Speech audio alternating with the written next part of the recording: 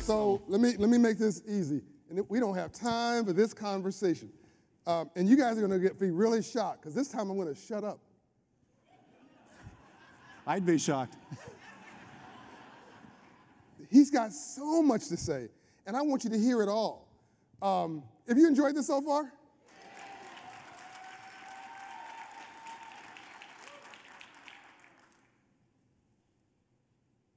Biggest airline in the world,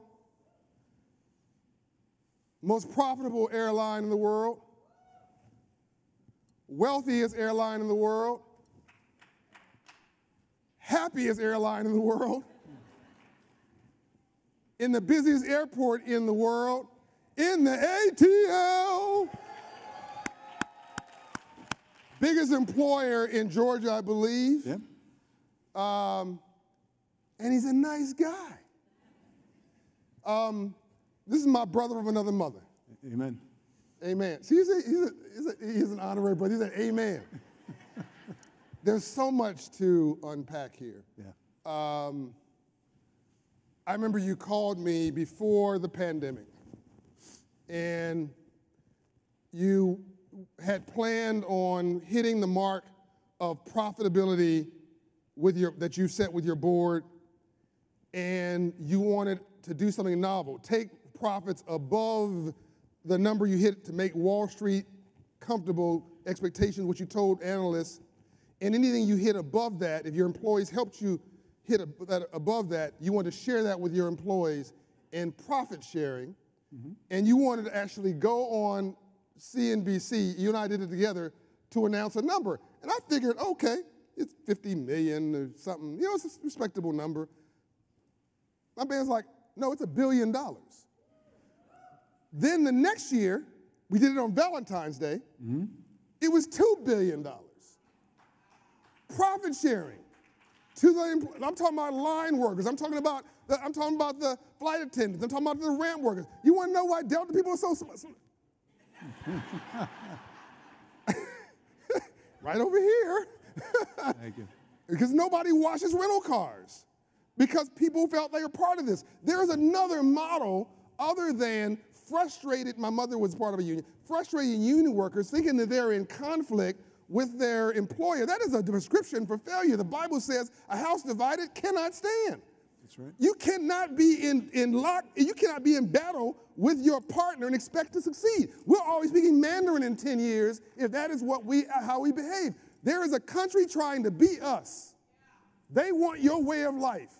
There are two countries, Russia, they luckily have shot themselves in the foot, quite literally, and China. They want to be you. They can't win on a fair fight. They got to cheat at capitalism. They got to get us to fight against us. Everybody wants to be an American but Americans.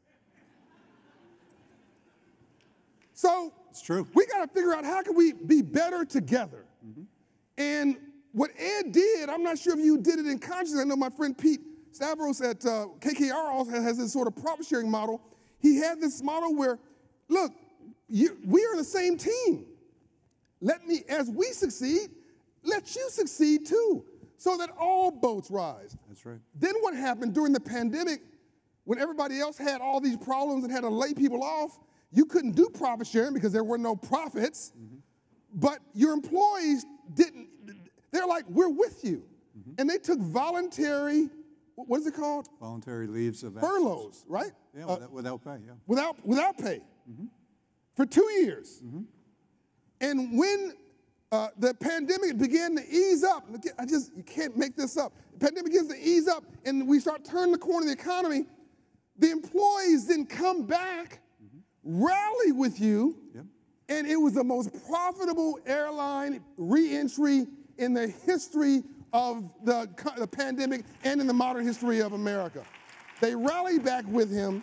And one thing to that, John, the other thing you have to add on to that, we did not furlough a single employee during the pandemic. Not one. Only airline that can say that. And there's this last thing I'll say now, I'm going to try to shut up. No, you're doing good. These are the best kind of interviews. So you called me, I remember I was 9 p.m. I think it was a Tuesday. I'm in Peachtree City. I was turning a corner. You called me, John, I need to run something by you. You talked to this person, talked to that person. You were really tore up about this issue of the vote. And you said, and I'm going to paraphrase, I was sitting with some legislators. They mean well, but they have a different sort of view of the world. And I'm trying to make a bad bill less bad. Mm-hmm. And you talk to some of your minority employees. Mm-hmm. You have a lot of them. Women, people of color, people who are, in some underserved group. And after you talked to them, you said, John, I realized I can't just make a bad bill less bad. I got to make a good bill better, or I got to stand up for what a good bill would look like, because I want you to say the quote, because I can't be as eloquent as you. You said the right to vote is? It's sacred. Did you hear that? The right to vote is sacred. So he asked me my opinion. I gave him my opinion. I thought it was actually, a basic thing that which should not be debatable or controversial. So he comes out and he gets a bunch of crap about it from some people. He holds his ground. I can't say, gotta get into detail. He holds his ground, and here comes 100 CEOs right behind him saying, I'm with you, Ed. I'm with you, Ed. I'm with you, Ed. And they all stand up for the right to vote, for those who are unseen and unheard. These are the things and decisions that nobody sees behind closed doors that makes a great leader, truly worthy of the love that he's going to get today. You are truly a special human being. Thank you, my friend. You stand up. The only time you call me every year is to come to a fundraiser to help with cancer research, because your brother had cancer. Right. He's childhood cancer, yeah. Yeah, and children who's had cancer. What did I miss? And why is all this important to be CEO? And then I want to get to what we're doing together, which is really important. Well, first of all, thank you for that, and thank you all for being here. I think this is probably like the 6th or 7th year in a row that I've been on stage with you, and I hope you just have my permanent time slot for the next decade laid in, because I love coming here. Ed is my easiest yes. And I love seeing the mission grow and prosper and expand and impact our country and impact the world eventually. One of the things that Delta that we hold dear is our people and taking care of our people. And it's one of the things that our founder almost 100 years ago said when he founded Delta Airlines. If you take care of your people, they in turn will take care of your customers, who will enable the company to grow and build and create prosperity. Yeah. That's the model, taking care of your own first. Yeah. Not taking care of someone else, taking care of your own. Yeah. And the 100,000 people of Delta Airlines are who I obsess on all day long, every day, in terms of what we can do to enable their success, for their wellness, both financially as well as physically, for the tools to do a great job, the technology needed, the innovation, the reliability of the product and the service levels to keep customers happy and coming back. And they're the very best at hospitality. They're the very best at service within the airline industry. So everything that you mentioned about Delta is true. But it's true for one reason. It's not true because of me. It's true because of us, and all 100,000 of us that make a difference. And yes, absolutely. And is that also why you thought that the right to vote was such an easy thing to be for?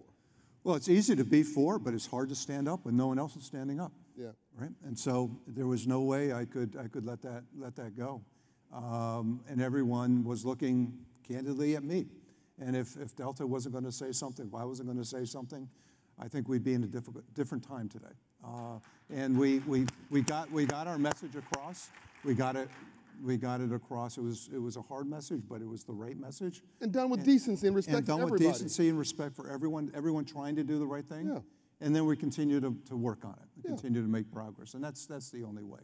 So getting back to your beginning question about why we're here and about our people with respect to wellness and taking good care of them, The profit sharing it's incredible, and we're back this year. By the way, we will come this Valentine's Day have another $1 billion to share with our people. So I tell everybody, Valentine's Day is the best day to fly Delta because everybody's happy, everybody's in good spirit, and if you're a car dealer in town, or if you have something you're selling, you want to be putting your best sales out Valentine's the week after. the week after Valentine's Day, because our people are out shopping. So Yeah. it'll be a good week. And by the way, if you have a mobile application for employment, my guess is the numbers are going up about right now. Exactly. Working at Delta. But when we think about the pandemic and what it did to us, what it illuminated was the fact that we needed to take better care of our wellness. Yeah. And obviously physical was prominent because of the virus, but it was far deeper than that. Yeah. That was one thing that we had to fight. But wellness, touched on our emotional wellness and well-being, and we saw it during that crisis, and we've seen the aftermath of that crisis about what the damage it laid on communities, on individuals, on families. Yeah. Our social well-being and our ability to feel comfortable, within our communities, and also our financial well-being. Mm-hmm. And I said that we did a great job. I thought our team did the very best job we could do with the physical well-being, with the vaccinations, with the blocking the middle seats throughout the pandemic, with ensuring that the cabin environment, the airport environment, the cleanest that you could ever find. But we had so many underlying causes that were also needed to be tended to. Mm. And I think a bedrock to a lot of this is financial insecurity. Mm. And when we talk about the facts that 1 in 4 Americans have no ability to withstand any kind of financial emergency at all. We talk about 50% of Americans don't have $1,000 that they could put their hands on today in the event of a financial emergency, and the amount of stress that creates and the amount of insecurity that sits at the core of it. I said, I can't solve that for the world, but I can solve that for Delta Airlines, for the 100,000 people of Delta Airlines, and hopefully get the movement going amongst other corporations and other responsible citizens in the world to make certain that we're tackling it from a business standpoint, not just a community standpoint or a nonprofit standpoint or a government standpoint. Mm-hmm. Businesses have the resources to make a difference, and businesses need to stand up and do something about that. And so we launched, thank you, we launched at the start at the program last year. I announced that we were going to be doing something about that, introducing this financial training and literacy program in concert with Operation Hope. And we launched in January, and I'm proud to say that we've already had 30,000 people sign up. We got 100,000. 30,000 people to do something and take action is meaningful, and it's still less than a year in. Over 20,000 have already completed the program and have received the emergency funds, which is $1,000 of that. There's strings attached only in that we ask people to sign up to take online literacy courses to help them better manage, work on a financial wellness track with a coach. And once they complete that track, the $1,000 is there sending. And the results, and Kelly Elliott, who manages this program within Delta, is going to come up after this, and she's going to talk from the specifics. But we released a white paper in concert with this program you're holding this week to announce the impact that's had on our people, and it's phenomenal. Over 50% of the respondents that have taken it said they've had substantial improvements in their overall feeling of security, their financial security. They've all started to contribute to their own emergency savings fund. So it's not just a handout, it's very much a hand up, trying to get things going. Yeah. And I think the average participant has contributed out of his or her own funds $1,000 on top of our $1,000, and starting to make a real difference in terms of their ability to control and manage the future. And we're just getting started. It's pretty cool. The other thing, our people over the course of this year have participated in over 3.5 million hours of financial literacy training. I don't think there's anything that I've ever heard of that you've had that size of impact on individuals, all voluntary. 3.5 million? 3.5 million hours. 3.5 million hours. and over 37,000 sessions with a financial coach. Isn't that cool? Isn't that cool? So do you guys understand what you just heard? This is the biggest airline in the world. They took my little irritation and needling and took it seriously. Joanne Smith, the global HR officer, who's Joanne, God bless you, and her team embedded this. I want to give Fidelity credit as well because that's where they domicile the 401k money. And they said, well, we're going to give our employees a choice. Go to Operation Hope and Fidelity, and take the financial literacy coursework. And when you complete that, you'll get a $1,000 emergency savings account that's all yours. What other employer does this? And they launched this in January, as he said. They thought for the whole year you'd have, what, 20,000 people? Probably, yeah. For the whole year. They hit that mark within within the first 3 or 4 months, over 20,000 had signed up, yeah. And now I can't get on an airline. Every time I get on an airline, half of the crew are like, would you like an extra Coke? I mean, they all love this program. I mean, it's making me cry. People giving me care packages and writing notes on it and saying that this changed their life. Guy telling me that him and his wife, flight attendant, are no longer arguing.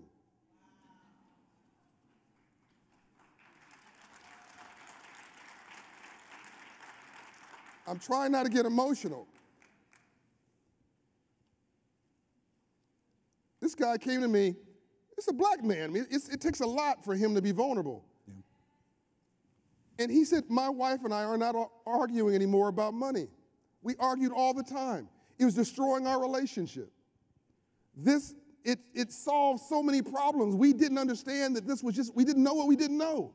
We were smart in other areas, just not in money. Yeah. And then the $1,000 was enough to pay some critical bills that took the pain off. There's another lady, I can't mention her name, but she takes me when I show up at the airport, and she's like, I was taking care of my sister and whatever, and I had to tell my sister, I love you, but you got to take care of yourself. That's right.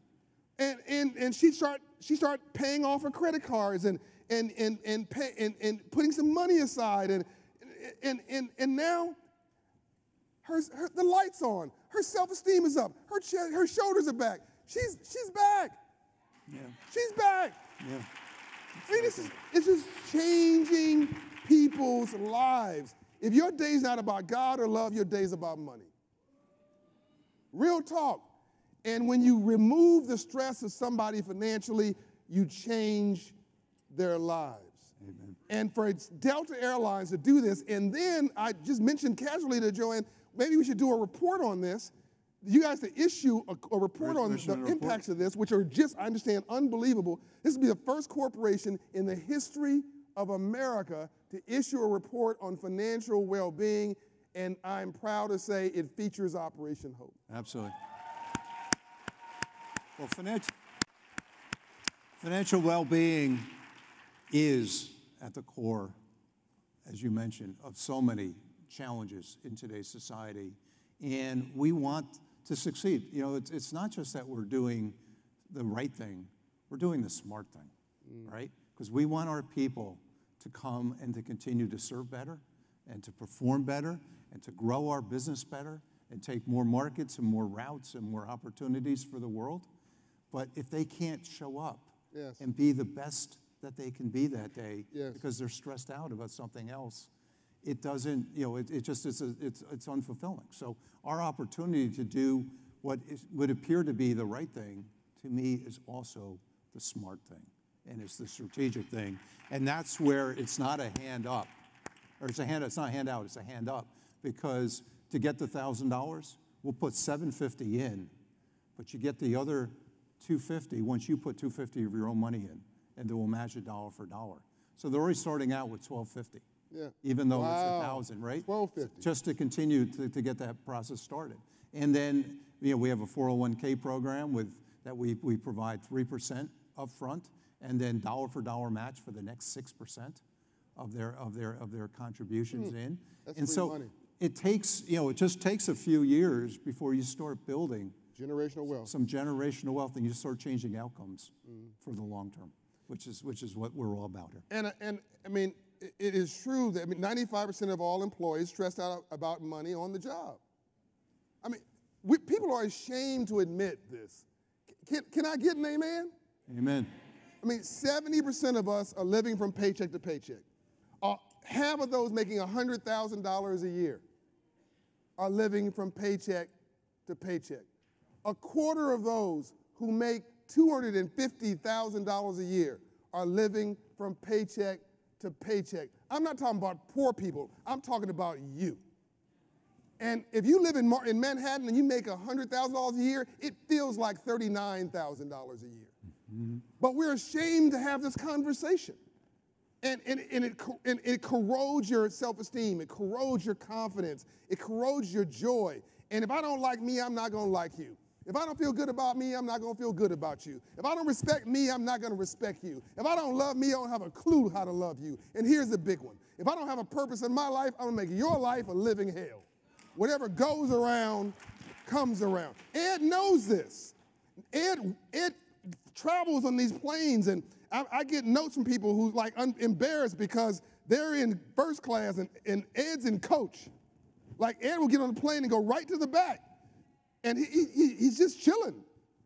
You guys know what chilling means? It's a lot more fun back there. It's a lot more fun back there. That's where all the real people are.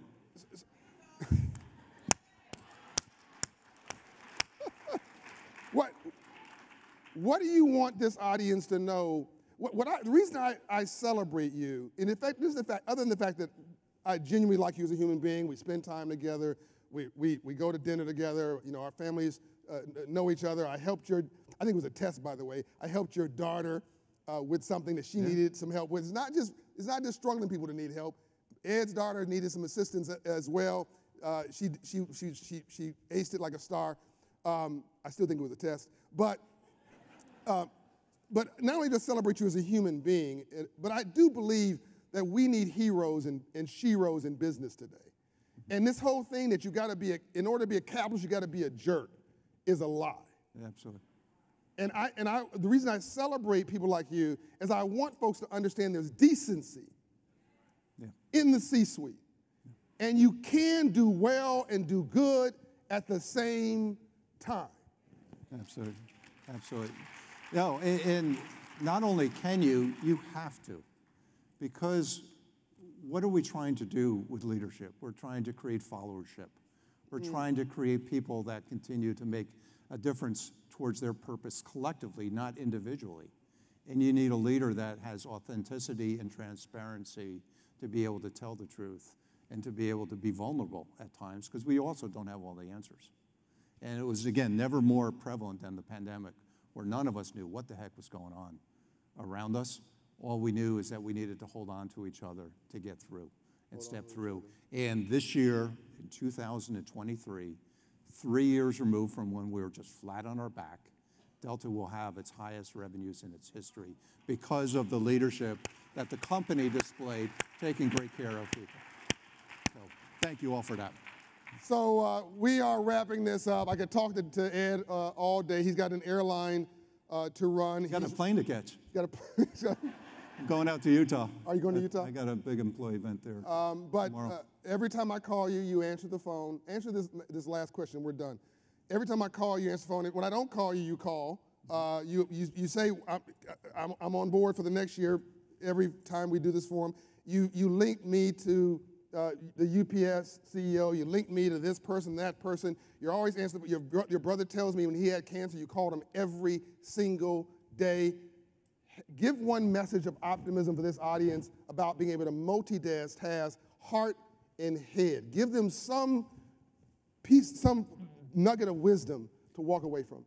Well, I love your theme. We talked about, John asked me about the theme earlier in the year, what would the theme of this conference should be, and I love where you landed in terms of optimism, reason for optimism.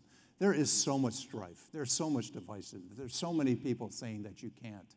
We need to create people who say we can, and that we will make certain that our generations to come will be in a far better place than anything that we've ever seen. And that's the thing that gets me going. I'm not doing this because I need to continue to run an airline. I'm doing this because I'm trying to impact a future generation within our company, within our community. And you have a lot of leaders that embrace you, John, and Operation Hope. And I look at your lineup of speakers, and I remember when I first came 6, 7 years ago, and it was good then, but it's great now.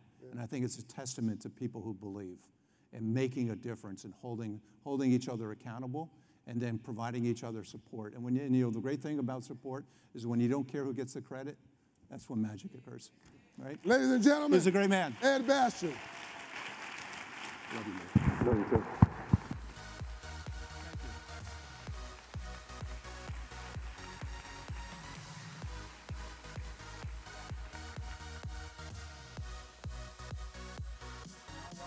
One second. Before you go anywhere, Kelly Elliott, who's the woman I referenced who helped lead us with Operation Hope and Fidelity to create this program, is going to come up for a few minutes and provide some additional details about the success this program has, and you're going to want to listen to it. So Kelly, come out on stage. Oh, hey, Kelly. Thank you. Good morning. Good morning. Thank you, Good morning, Ed. Kelly. Good morning, everybody. I'm really excited about this opportunity to take a few minutes and just go into a little bit more detail about what John and Ed just talked about. You know, they really challenged us to take their vision and carry it forward. It was no easy task, admittedly. It's something that we did very quickly, and I'm really proud of the work that we've done. So they referenced 2 stats at the beginning of their talk. 1 in 4 Americans doesn't have an emergency savings account. 57% couldn't cover a $1,000 emergency. That's something that we knew we had to take action on at Delta because we are no different. Our people are no different.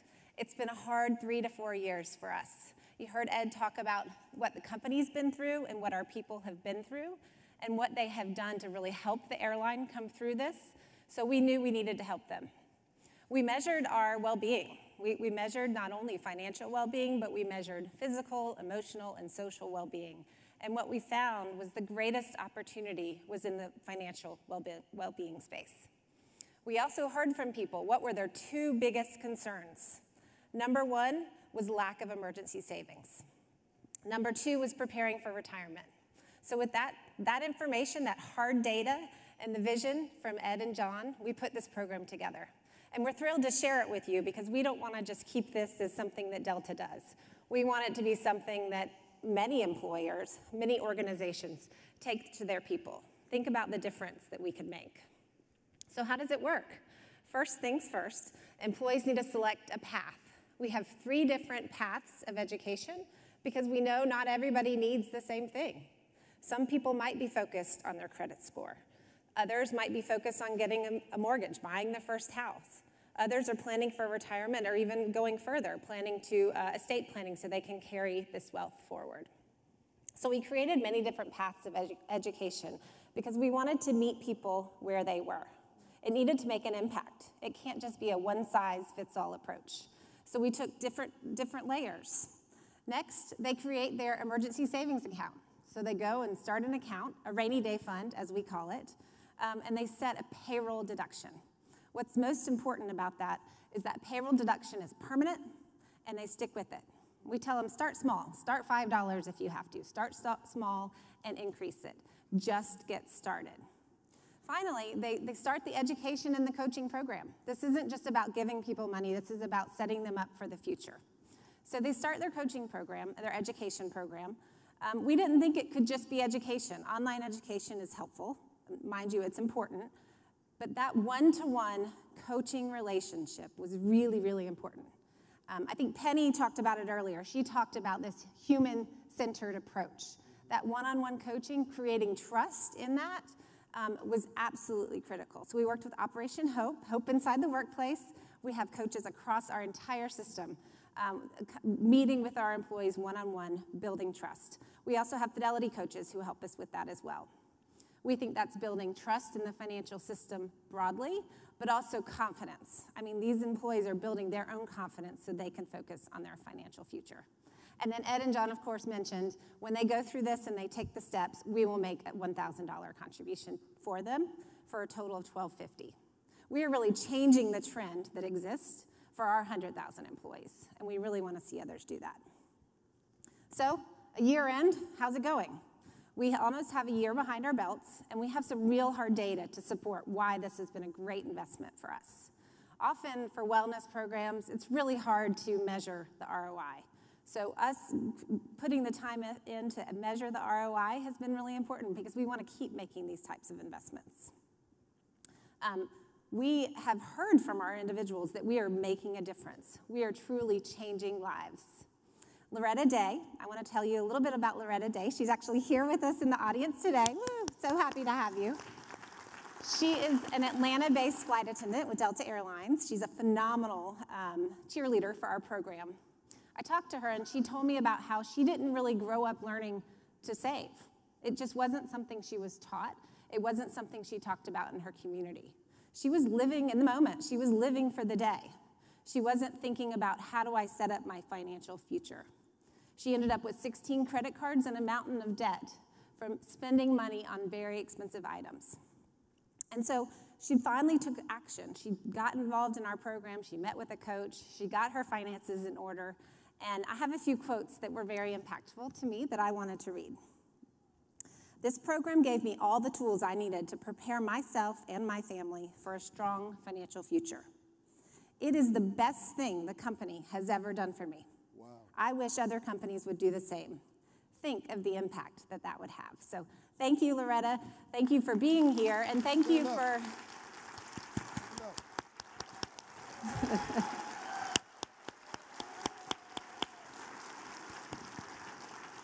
Thank you for being our biggest cheerleader. John talks about going on the airplane and talking with our flight attendants. Loretta would be your favorite. I mean, she is out there telling everybody about this. She's advocating for others, and she wanted to be here today to be a part of this as well. And we're hearing stories like this all the time. They're countless. But the hard numbers really speak to this. 21,000 people have completed their coaching and earned their $1,000. Thank you.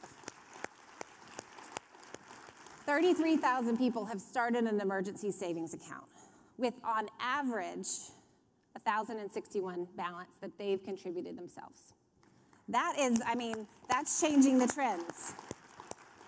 And the majority are frontline hourly employees. Yes, our pilots participate. Yes, our management teams participate. But the majority are frontline hourly employees that are changing their day-to-day trajectory. Some of the other results that Ed and John mentioned were, we look at an assessment at the beginning and the end. How are they feeling about their finances? The one that speaks to me the most is that we are seeing a 62% increase in the sense of financial control. That's right. That's really the biggest one. So we've released this white paper, which is what we have alluded to, and we have many, many results in there. We released it today thanks to the vision of Ed and John and Joanne. Thank you. We will be leaving handouts on your tables at lunch so you can learn more about the program. We also have deltafinancialwellness.com.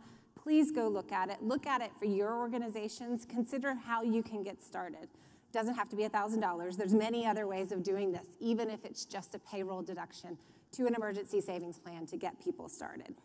So I want to say thank you to Ed and John for pushing us to really take these steps on this unique and trailblazing program. I want to say thank you to my Delta team for all the hard work that you have put into this. And of course, thank you to the Operation Hope team who has really helped us lead with the coaching that they've provided. We think we've made a huge impact, and we can't wait to see how we can take this forward. So thank you, John, for letting me have the floor. We appreciate it. So I can fully accept, thank you so much. Yes. I can fully accept that you don't really understand. It's probably hard to comprehend the impact of what just happened. You know, when you go to a concert, it's a 2-hour event. It's full of excitement. You're riled up. You go to a rap show, or you do something. It's episodic. This is okay. It's a report. It's a program. I need you to understand this. This is what healthcare was 50 years ago. 50 years ago, healthcare was not a normal in a corporation. 60 years ago, people looked at you like you were crazy. Today, you go to a company and they don't have healthcare, you think the company's crazy. Every pioneering thing begins somewhere. And what you just heard today was the biggest, most profitable, most successful airline in the world said that a program that came from a minority-serving, underserved organization lit up their data in such a way as being compelling and hit their business plan as additive and prescriptive to the future, and other big companies should do it. Thank you so much.